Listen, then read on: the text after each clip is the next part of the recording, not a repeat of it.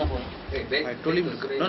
I mean, I believe Mr. Uday Kumar, as we all know, is having this serious omission of giving medical attention to him by the authorities in Kemta. I believe and we believe there is a concerted effort by the authorities to run him down by neglecting or refusing to give him medical treatment. When the matter came up, when his matter for the sedition trial came up for hearing at the Kuala Lumpur Sessions Court on the 3rd of February, the judge actually ordered that he be taken to the hospital. Of course, the judge says government hospital for treatment and, if necessary, admission. But unfortunately, the doctor who treated him at Kuala Lumpur GH on that afternoon did not refer him to a specialist. Neither did she admit him at KLGH. So again, he was immediately sent back to Kamunting, and from that day onwards, his condition has been deteriorating. Okay, some of the significant signs of deterioration is his ankle and feet is blackening, right, and there is a continuous swell. As well as if you depress the part of the feet with your finger, the depression does not go off, it remains. So we are worried because with his diabetic condition, as we all know, diabetes can take a turn suddenly, and Mr. Uday Kumar told me that even in the chicken soup he gets, they put sugar. And in the whatever sambal they give, there is a lot of sugar. This is despite the fact that he specifically asked for diabetic diet.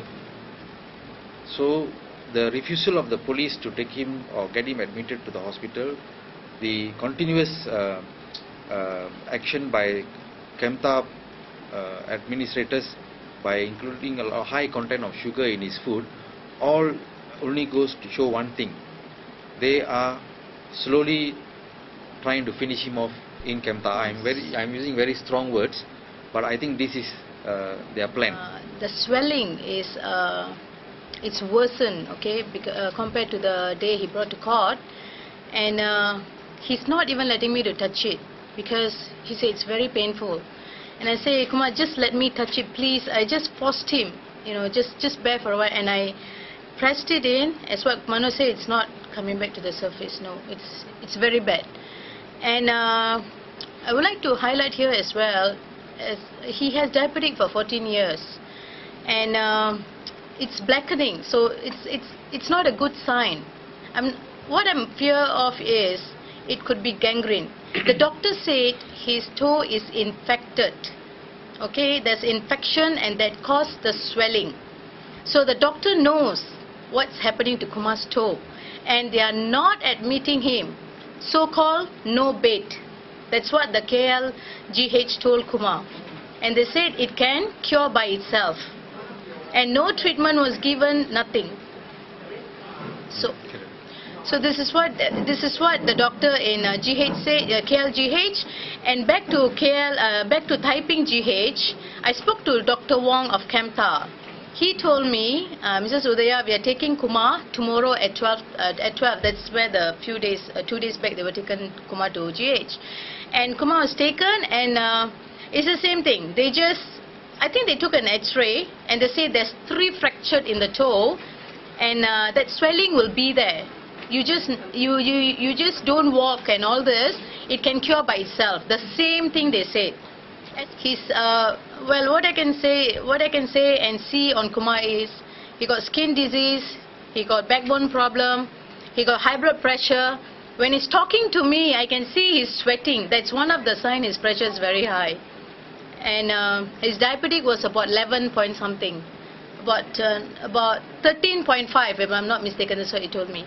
And I think the Indian community in Malaysia, I think we will not keep quiet.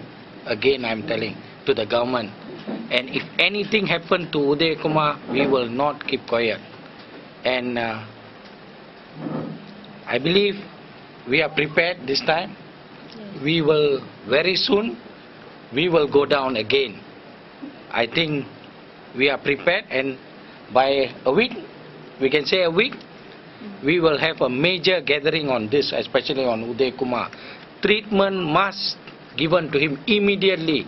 And as MP, we also, later I think we will prepare few letters.